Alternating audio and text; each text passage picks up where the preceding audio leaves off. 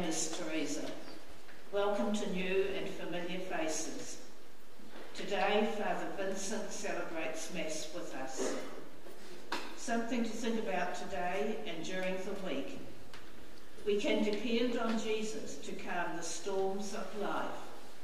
We simply need to trust in him. Please stand.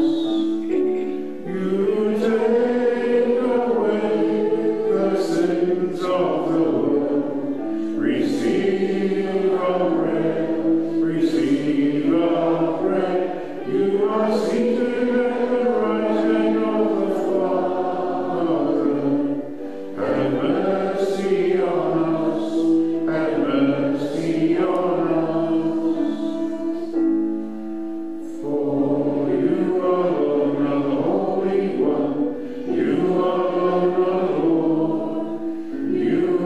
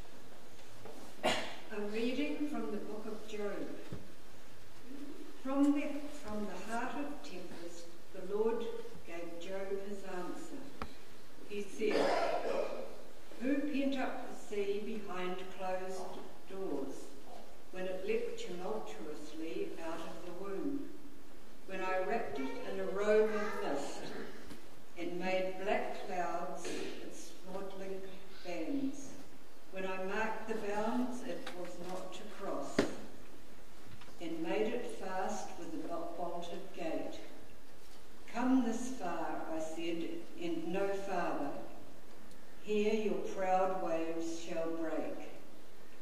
The word of the Lord. Thanks be to God. Give thanks to the Lord. His love is everlasting. Some sailed to the sea in ships, to trade on the mighty waters. These men have seen the Lord's deeds, the wonders he does in the deep. Give thanks to the Lord, his love is everlasting. For he spoke, he summoned the gale, tossing the waves of the sea up to heaven and back into the deep. Their soul melted away in their distress. Give thanks to the Lord, his love is everlasting.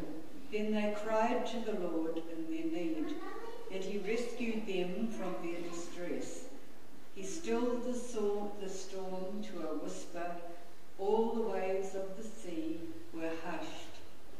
Give thanks to the Lord, his love is everlasting. They rejoiced because of the calm, and he led them to the haven they desired.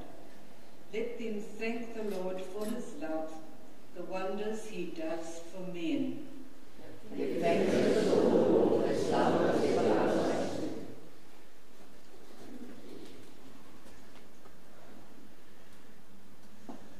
A reading from the second letter of St. Paul to the Corinthians. The love of Christ overwhelms us when we reflect that if one man has died for all, then all men should be dead. And the reason he died for all was so that the living men should live no longer for themselves, but for him who died and was raised to life for them. From now onwards, therefore, we do not judge anyone by the standards of the flesh. Even if we did once know Christ in the flesh, that is not how we know him now. And for anyone who is in Christ, there is a new creation. The old creation has gone, and now the new one is here. The word of the Lord. Thanks be to God.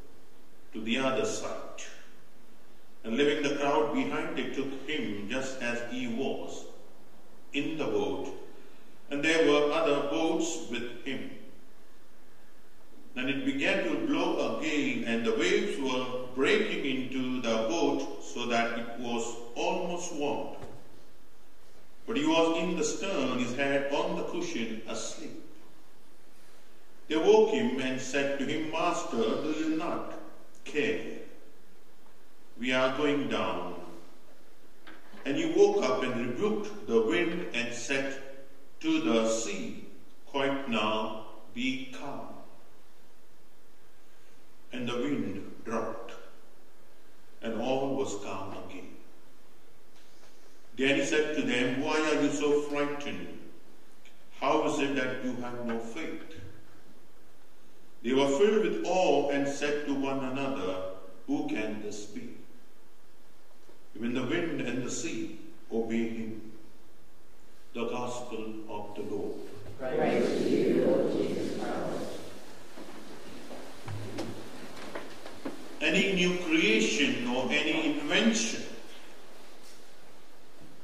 any time, any technology, anything, has to be tested. It is not enough to discover something, to invent something and keep it in the lab or whatever, wherever, company, whatever. It has to be brought out in public, whether it is an aeroplane, a car, or ship, whatever it may be, or a laptop, anything. It has to be tested. And then we come to know that how good is that product. Similarly, in our life too, a life of faith, our faith has to be tested. As we move from one end to another, as we move from this earth to the heaven, our life, as we journey, this life of faith has to be tested. And this has to be tested in the storm that erupts in our life. And all of you, including me, we all know we have some sort of storms erupting now and then. And today's gospel, I believe, is something we have a message for each one of us.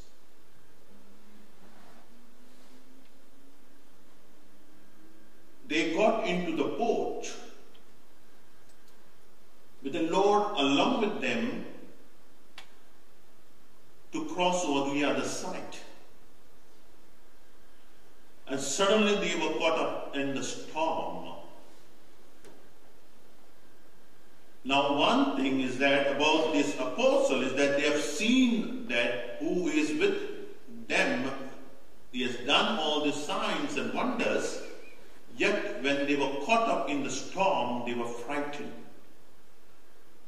So we can say that they were not a superhuman being, they were ordinary human beings like us. They got frightened in the midst of the storm. Or we are like them, get frightened when the storm erupts in our life and start wondering, where is God? Start asking, what's the point in believing in God? Or some people will say, the Lord was there with them. The storm should have not erupted. Or in our life, if the storm erupts, which means God does not care about us. It does not love us. In fact, it is opposite. The passage today, in a way, Jesus, our Lord, being with them, and that was the time the storm erupted, to communicate to us some message. That even though when the Lord is there with us, the storm will come. But we have to learn a lesson which Jesus taught them. He said, why are you doubting? Why are you afraid? He rebuked them. So that is what the Lord will tell us whenever, when we are frightened because of some storms or the other have erupted. We got frightened, we doubted. The Lord will definitely rebuke us.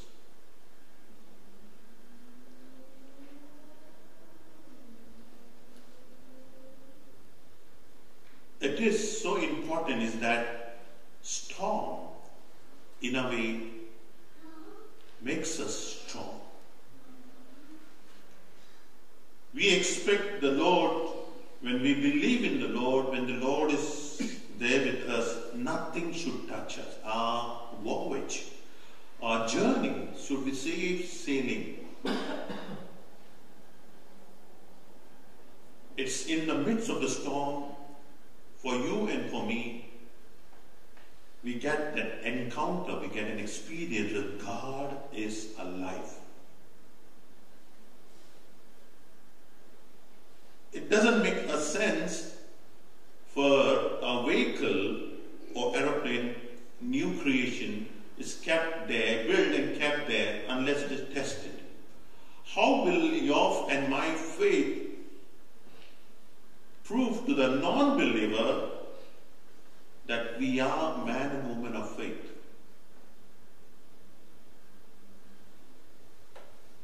Who can in the midst of the storm can sleep peacefully. Look at our Lord. The storm is around him and he's peacefully sleeping.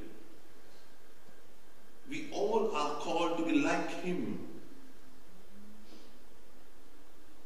Even if the storm is erupting, we should be peaceful because we are in the hands of God. God is in control. And our Lord knew very well, He is God, He is the creator of everything, and the very fact that He gave a command and the storm, that there was a calm, which means the apostle also came to know the divinity of the Lord, that He has a control over the nature. The Lord was so peaceful, which means to say that we are needed to have that so-called peace of mind in the midst of the storm that comes only with total trust in the Lord. Wish we all were like our Lord. And that is a thing of, we are different from the people, non-believer, those who don't believe. And we are in a culture where they frown upon us when we believe. Or only we think about the Lord when there is an emergency. There was this captain taking a boat for a people for a picnic on the other side of the lake, to an island. And so this captain, before starting the voyage, prayed. And they were all youth in the boat. And they were laughing at him because he was praying, because it was calm, it was quiet, the lake was quiet. And suddenly on the way, storm started hitting, and they got panicked, frightened. They all started praying, and they invited the captain to come, join us in the prayer. Are you not afraid? He said, no, I've already prayed when there was calm. Now when there's storm, I'm at my service of looking at the ship or whatever boat. So when the things are calm, you seek the Lord. Not when there is a storm, you're trying to look out for the Lord. Because when there is a calmness, when there is quiet, and everything is okay, to trust in the Lord, to believe in the Lord. Not that only when there is storm erupts, when there is emergency, you run to the Lord. No. The person who always prays when the things are okay, that person will not have a difficulty when that storm erupts, because he knows his life is in God's hand, or God is in control. We should be like that captain. When everything is okay, I trust God, I believe. Thank God for everything. And when the challenging moment erupts, I know the Lord is in control. Because that's what the whole passage is all about, today's gospel. And it is precisely that because Jesus was there with them, they came to know who the Lord is. And I want to just end this homily by reading out to you the so-called quotes from the St. Augustine. Very powerful. He gives a reflection on what it means to awaken the Lord who's sleeping. Christian, Christ is asleep in your boat. Wake him up, and he will calm the storm and your fear. You are afraid because you are asleep. You are tossed about on the stormy desires raised by the breath of those who tempt you to do evil, because your faith is asleep. Your faith is asleep means you have forgotten your faith. To wake Christ means to awaken your faith, to recall what you believe. Remember, your faith, wake Christ within you. Your faith will immediately steal frightening winds and waves of those who tempt you to do evil. Let us pray and ask the Lord that God may really make us a shining example in the world to show others that in the midst of the storm, I am calm because God is in control.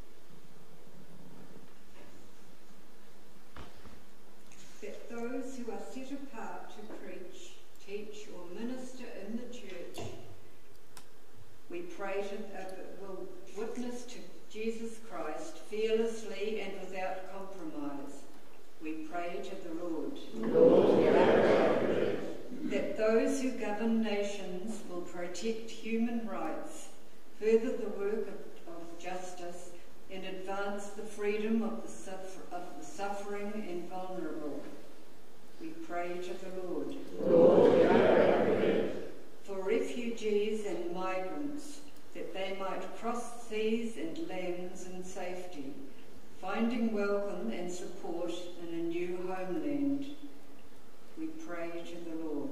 Lord, hear our prayer. That all people may have an increased reverence and awe for the gift of human life and seek to protect the most vulnerable, especially the unborn. We pray to the Lord. Lord, hear our prayer. That God will sustain us through the challenges of each day, give us the courage to make decisions and enduring hope when we cannot foresee tomorrow. We pray to the Lord. Lord, hear our prayers. Grant eternal rest and peace to those who have died.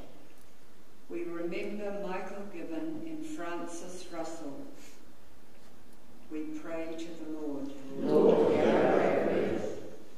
Loving Father, we offer you our prayers with heart and faith. Strengthen that faith and keep us true to you through Christ our Lord. Amen.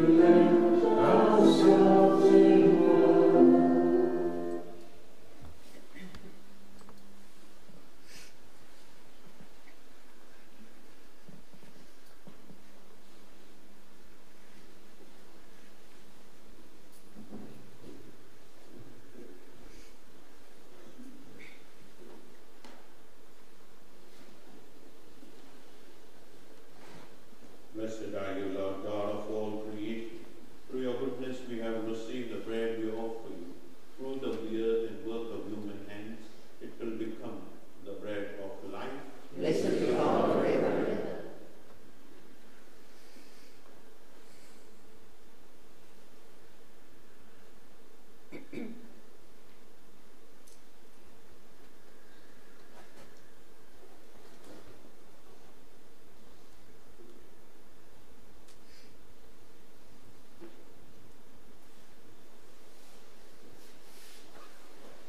Blessed are you, Lord God of all creation.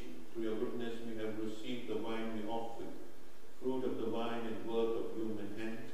It will become our spiritual drink. Blessed be God forever and ever.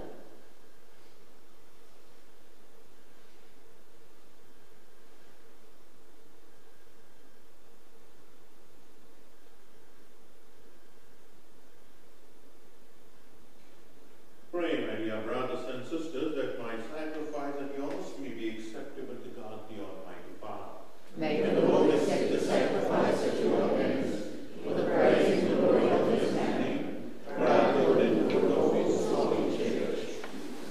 Receive, O Lord, the sacrifice of conciliation and praise, and grant that, cleansed by its action, we may make offering of a heart pleasing to you, through Christ our Lord. Amen. The Lord be with you. And with your spirit. Lift up your hearts. We lift them up to the Lord. Let us give thanks to the Lord our God. It is right and just. It is truly right and just, our duty and our salvation, always and every way to give you thanks, Lord, Holy Father, Almighty and eternal God.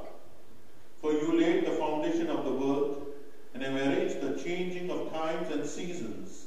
You formed man in your own image and set humanity over the whole world in all its wonders, to rule in your name over all you have made, and forever praise you in your mighty works through Christ our Lord. And so, with all the angels we praise you, as in joyful celebration we acclaim.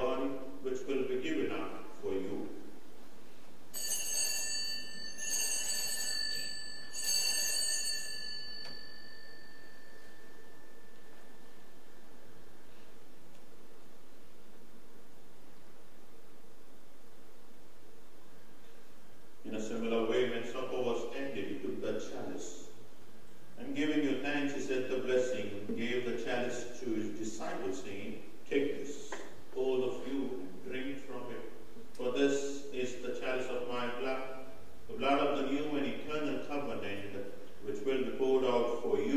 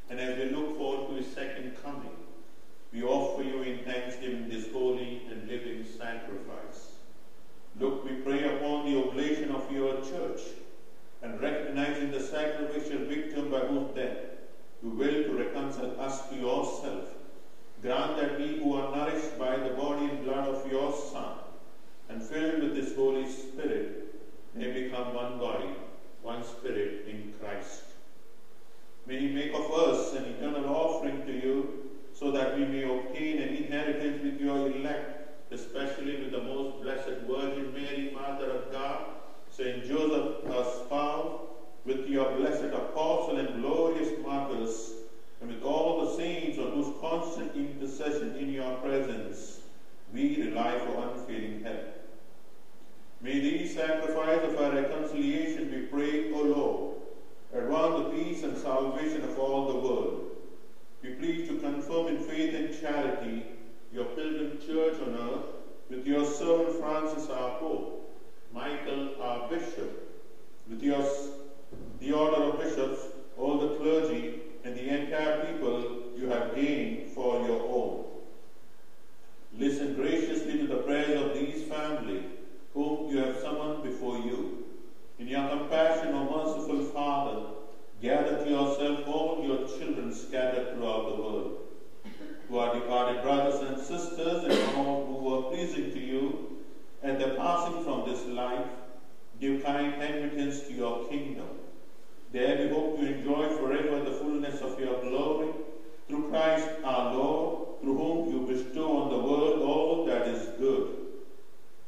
Through him and with him and in him, O God, Almighty Father, in the unity of the Holy Spirit, all glory and honor is yours forever and ever.